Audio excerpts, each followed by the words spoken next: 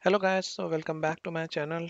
And in the last video of this Azure Beginners to Professional series, you have seen that we have tested our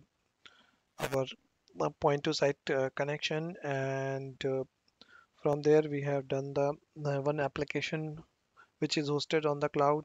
We have tested that through VPN. So that was based on a certificate-based authentication method.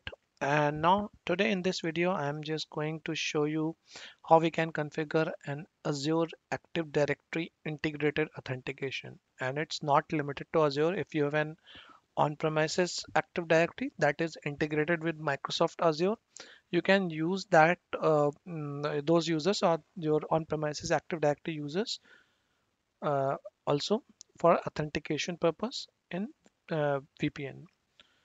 So let's start with that. And if you have not seen that video, you can just check my description box of this video and you will get my previous video link.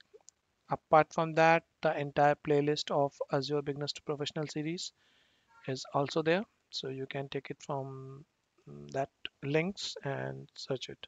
So let's begin with this, and we are going to start a virtual private virtual network gateway. So not the private virtual network gateway, and let's begin with this.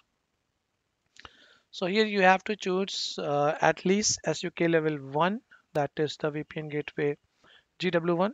And the last one we have taken a basic one, but here we must have to use VPN GW1, and I can put it a name here.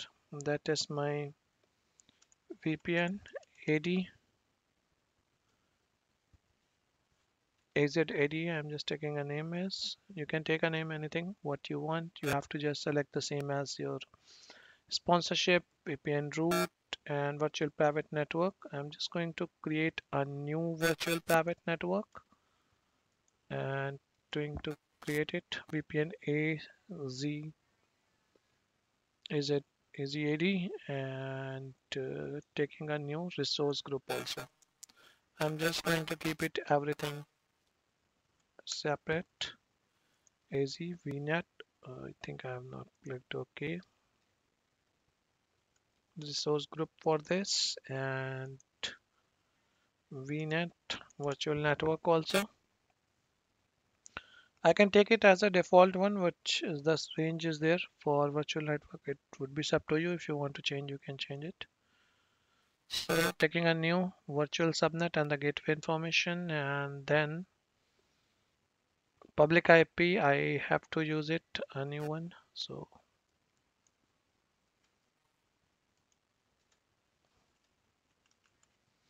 taking it as public IP. Active mode should be enabled and configure BGP. Keep it as disable. So just click on review and create to get it done. Validation is passed. So I'm not, it will take a couple of minutes in the deployment.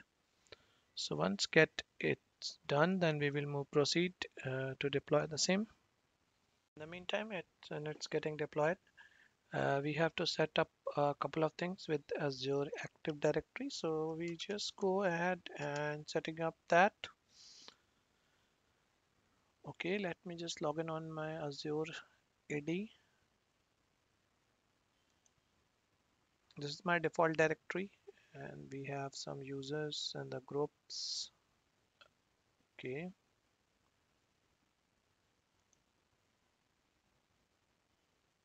you can see the two user accounts are there.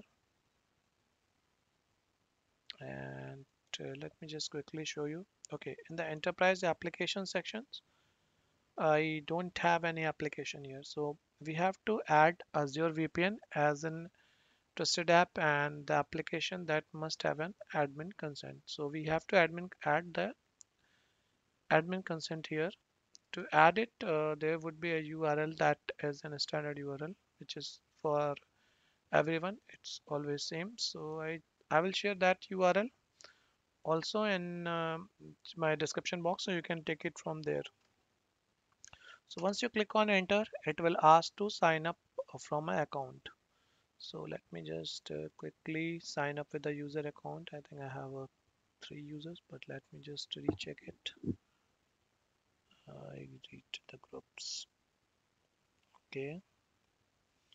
So this one is the account which I already have here. Let me quickly see. Okay, signing is blocked, so let me just quickly reopen it.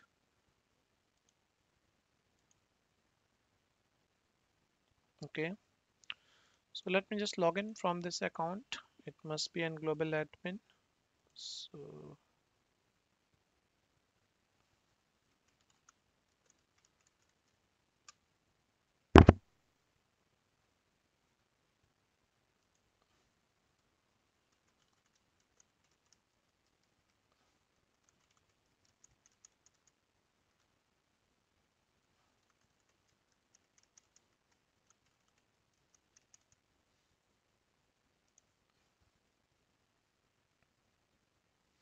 you must have an admin account from which you can log in it. And once you okay, so once you log in from the account, it will ask to give the permission. You have to just accept it. It will gives you admin consent or admin permissions. Once you move it here, okay, and it's asking me to continue with Azure. I can continue it from any account wherever you want. Let me just quickly go in my directory and see the admin things are added here. Okay, now we can see the Microsoft Azure VPN added here, and this is the application ID that we have to take it, but this ID is always common for everyone, so you can just keep it with you. We require this in the audience section later on, so I've just copied it from here. One more thing, I need it from this directory, that is tenant ID. So I have to go in the properties in the directory and I need to copy this tenant ID. It is confidential because you have to keep it secret, but whenever I will upload this video, till it this account would get removed, so I'm not worried about that. I'm exposing it. Okay, the tenant ID, and I will show you why I am pasting it here, these two locations. Let me just leave it. Okay, so these are the things what you have to do it right away here, when you are configuring the directory service. So this one ID, tenant ID, you have to take it from here, and you have to configure your app consent. These two things you have to do with your Azure Active Directory. Let me quickly go back and see. Okay, now our deployment is completed. So I'm just going to resource here.